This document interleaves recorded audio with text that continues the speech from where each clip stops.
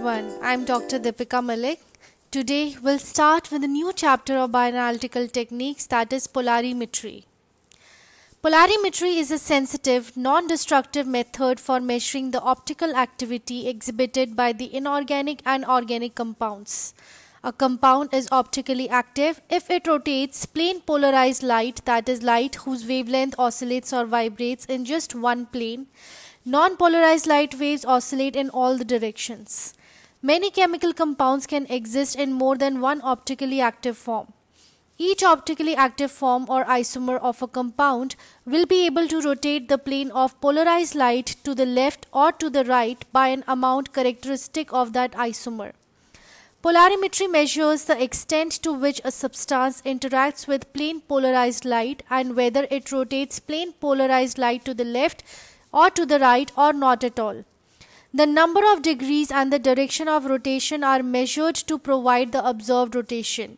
This measurement of the observed rotation is compared with the already published values, which in turn helps in the identification of an unknown compound. Polarimetry, it is an instrumental analytical method used for measuring optical rotation, that is the angle through which the plane of polarization is changed of polarized light by optically active or chiral substances as a measure of their concentration in a solution. Polarimeter is an optical instrument used for measuring the angle of rotation of the plane of polarized light as it passes through an optically active substance. Optical activity. Chiral molecules rotate the plane of polarized light. This property is called optical activity, therefore they are called optically active. Optical rotation, the angle by which the polarization plane is rotated is called optical rotation. It is measured in degrees with a polarimeter. The measured angle of rotation depends upon many variables: the type or nature of sample, example sugar solution, concentration of the optically active components, the length of the sample tube, the wavelength of the light source, or the temperature of the sample. Chirality. To be optically active, a compound, inorganic and organic, must have a chiral center, a carbon with 4 different groups attached, basically an asymmetric carbon. Depending on the orientation of these 4 different groups about the chiral carbon, the compound may rotate plane polarized light. Such compounds are called chiral molecules. Chiral molecules are characterized by their property to rotate the plane of polarized light. The amount of optical rotation is determined by the molecular structure and concentration of chiral molecules in the substance. Chiral molecules are typically organic molecules and biomolecules such as sugars, starch, flavors, and essential oils, active pharmaceutical ingredients, amino acids, DNA, and other various molecules. The mirror image of chiral compounds cannot be superimposed with the original. Compounds that do not rotate light at all lack a chiral center and are termed as achiral objects. The mirror image of achiral compounds can be superimposed with the original, as you can see here in the diagram. Why are chiral molecules optically active and achiral molecules not? A molecule that has a net dipole moment will rotate plane polarized light. Such molecules, that is chiral molecules, have an electric field. The electric field vector of the chiral molecule interacts with the electric field vector of the plane polarized light and therefore rotates its plane. Just for revision, net dipole moment refers to the overall moment of electric charge within a molecule, resulting in the establishment of an electric dipole moment. An electric dipole moment occurs when there is a separation of positive and negative charges within a molecule, creating a positive end and a negative end. The dipole moment can result from various factors, including differences in electronegativity, molecular geometry, and the distribution of electron density.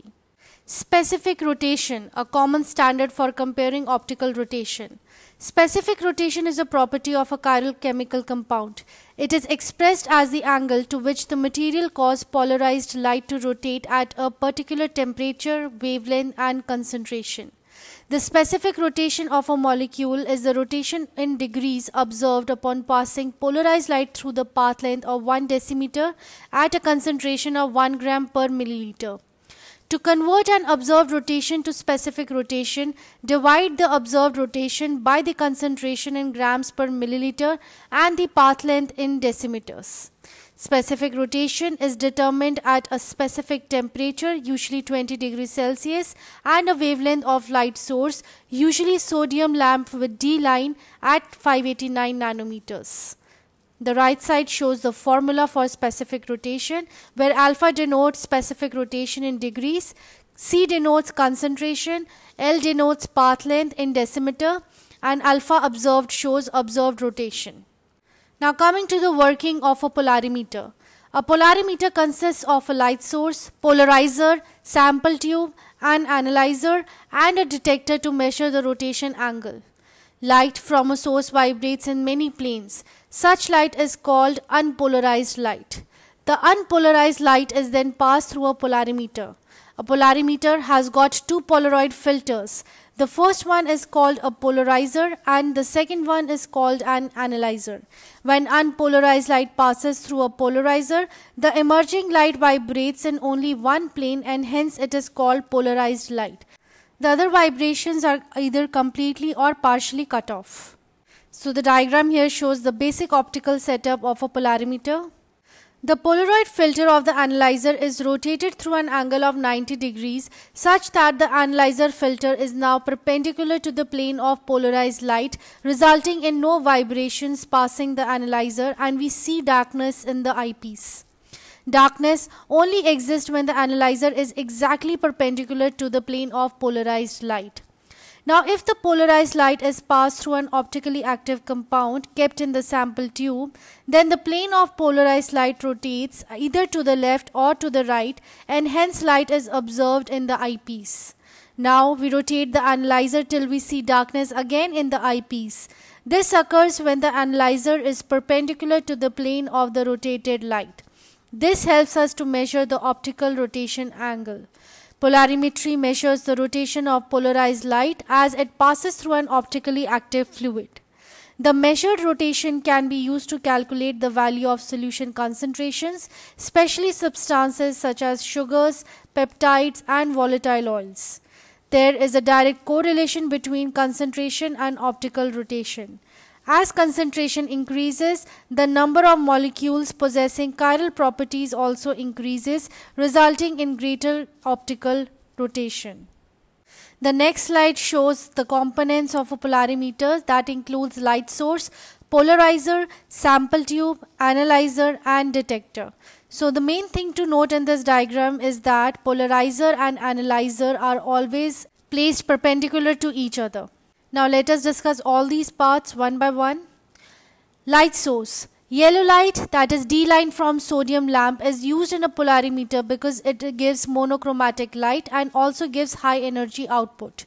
Normal monochromatic light contains light that possesses oscillation of the electric field in all possible planes perpendicular to the direction of propagation. Nowadays, other light sources such as xenon and tungsten halogen are also used with appropriate filters because these light sources offer advantages of cost, long life, and broad wavelength emission range over traditional light sources.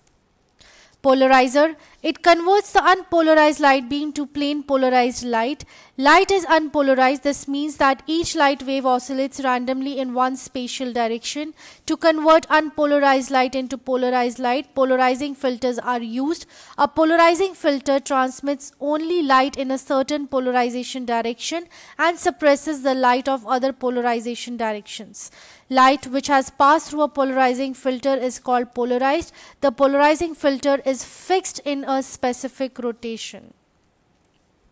Sample tube. A sample tube holds the sample, that is chiral analyte, which is to be measured. If the substance is optically inactive, the plane of polarized light will not change in orientation and the observer will read an angle of 0 degrees. If the compound in the polarimetry cell is optically active, the plane of the light would be rotated on its way through the tube. The observed rotation is a result of the different components of the plane polarized light interacting differently with the chiral center. Analyzer is a rotable polarizer, whereas polarizer was fixed, but here analyzer is in rotating state. The analyzer is used to observe the polarized light and to determine the degree of rotation. Polarizer and analyzer are set in an angle of 90 degrees towards each other, which means that no light reaches the detector, that is 0% transmission. Depending on the type of instrument, the analyzer is rotated manually or automatically until the maximum intensity of the light falls on the detector. The detector is positioned at the opposite end of a tube containing the optically active sample, and the user uses his or eye to judge the alignment when least light is observed. The angle of rotation is then read. Coming to the applications, polarimetry is used as one of the most important quality control methods in the following industries: pharmaceuticals, chemicals, food and beverage, sugar, aromas, fragrances, essential oil industries, and research, many more. Pharmaceutical industry, determining enantiomeric purity. Polarimeters are crucial for pharmaceutical companies to determine the enantiomeric purity of chiral drugs. Enantiomers are mirror image isomers of each other, and it's essential to ensure that the correct enantiomer is present in drug formulations to achieve the desired therapeutic effects. Quality control. Pharmaceutical companies use polarimeters to monitor the consistency and quality of chiral compounds during drug synthesis and manufacturing. Concentration determination. Polarimetry is used for the determination of the concentration of sugars as an ingredient of pharmaceutical agents. Substances analyzed: sugar, amino acids and proteins, blood serum, vitamins, steroids, antibiotics, hormones, painkillers, amphetamines, etc. Chemical industry, identifying chirality. Polarimeters are used to determine whether a compound is chiral or achiral. This information is vital in understanding the behavior and properties of compounds in chemical reactions. Characterization of new synthetic substances. In reactions involving chiral compounds, polarimetry can be used to monitor the progress of the reaction and formation of new chiral products.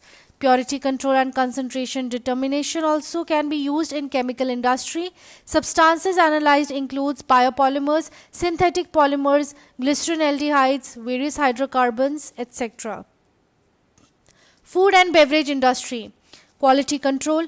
Polarimeters are used to assess the authenticity and quality of natural products like honey, sugar, and fruit juices.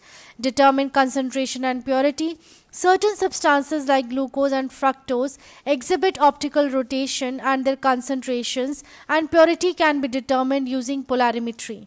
Substances analyzed includes lactic acid, starch in food and feed, lactose in milk, glucose in wine, sugar composition in honey, carbohydrates, raffinose, fructose, levulose, sucrose, natural monosaccharides, maltose, and xylose. Polarimetry can also be used in determining the sugar concentration in raw materials, preliminary, intermediate, and end products. For monitoring of chemical processes, example during the manufacture of invert sugar. In purity control, samples analyzed includes sugarcane, beet pulp, molasses, refined sugar, syrup, invert sugar, etc. Manufacture of aromas, fragrances, and essential oils. Polarimetry can be used in quality control of raw materials and additives. In monitoring of the production of intermediate and end products, substances analyzed includes essential oils such as orange, lavender, lime, and peppermint oil, glyceric acid, aromas, and perfumes for the food and cosmetic industry. In research applications for polarimetry are found in industry, research institutes, and universities as a means of isolating and identifying unknown samples separated by high performance liquid chromatography, that is HPLC. Structural determination. By analyzing the optical rotation of compounds, researchers can deduce the three-dimensional arrangement of atoms and molecules, aiding in structural determination. Evaluating and characterizing optically active compounds by measuring their specific rotation and comparing this value with the theoretical values found in literature. Investigating kinetic reactions by measuring optical rotations as a function of time.